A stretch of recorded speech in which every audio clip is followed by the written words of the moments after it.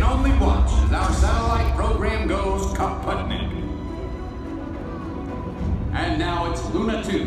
Luna 2 hits the moon. Hits the moon as Soviet medallions scatter the lunar surface. A month later, and the Soviets are back when Luna 3 takes the first picture ever of the far side of the moon. The Americans fight valiantly to stay in the race, but it's a Russian who will be the first to write his name in space. The Soviets send a second man into orbit. America's response? A chimpanzee named Enos. Oh, at last, an American orbits the Earth. Well done, John Glenn. But the Soviets, they won't quit.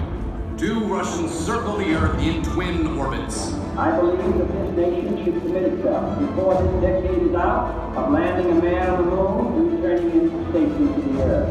And the Russians come back with another first, the first woman in space.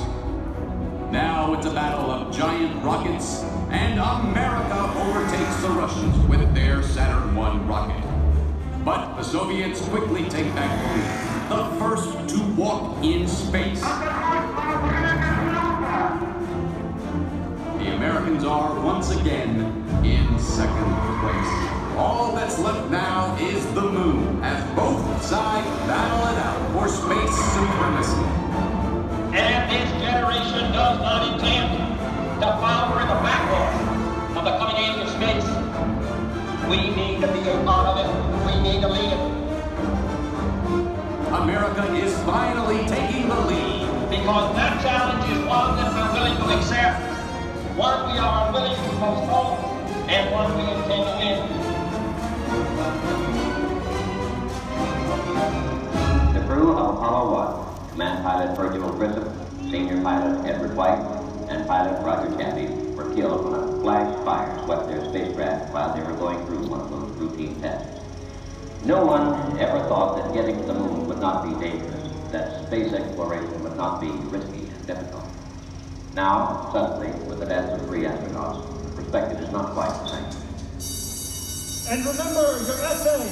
After the tragedy of the Apollo 1 fire, would you ever attempt a manned mission again? Is the risk of human life too high?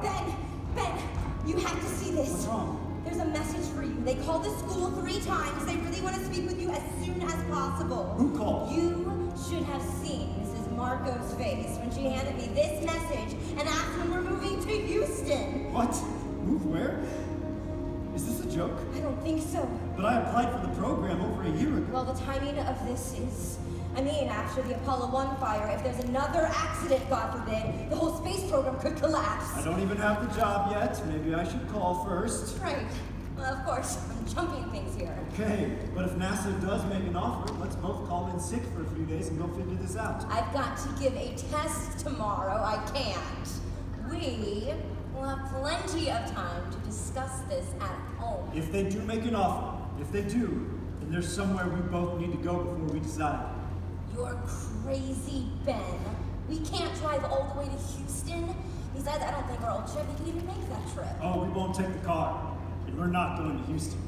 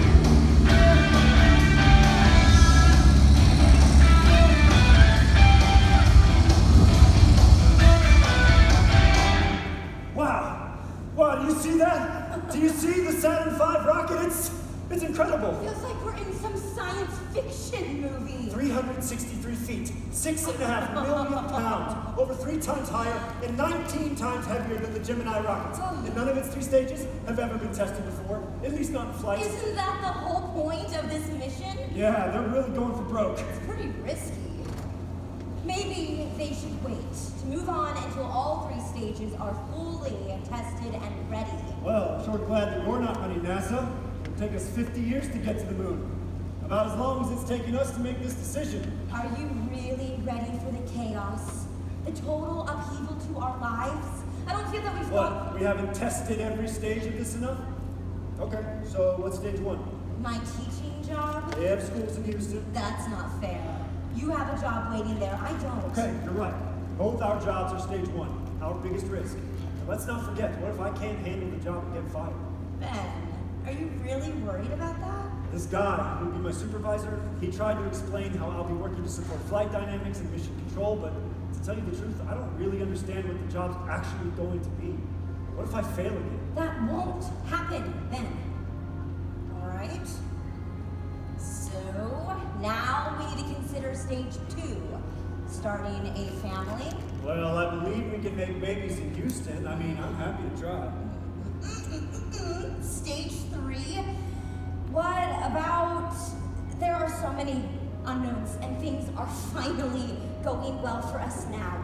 Do you really want to toss our lives out the window and move there right before Thanksgiving? Yes. Okay, so what if we do go? Lift off! Hallelujah! Oh, no, not yet. So we get there. But then really, what do I do? You'll teach. You'll tutor. We'll find a way for you to teach somewhere, but I need to do this, Elizabeth. It's like a second chance. Washing out of flight school was the worst experience of my life. Yes. But if you had become a pilot, we would have never met. Okay, never meeting you, that would be the worst experience of my life. Well, then there's still the final stage. The capsule at the top of our rocket to test. Oh, really? Yes, and it's the most important stage. How do you think I'll look in cowboy boots?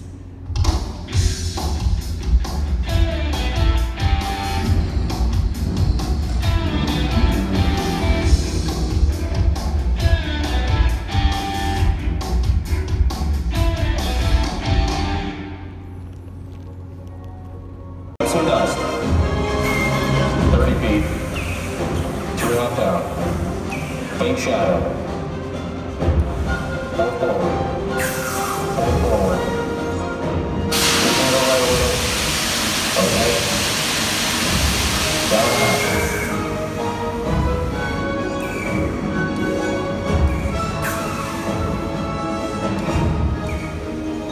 Contact light.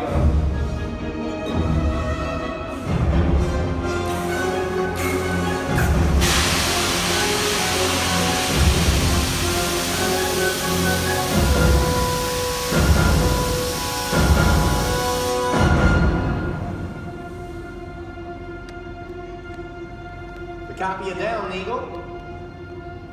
Houston Tranquility Base here. The Eagle has landed. Roger, Tranquility, we copy you on the ground. We got a bunch of guys about to turn blue. We're breathing again. Thanks a lot.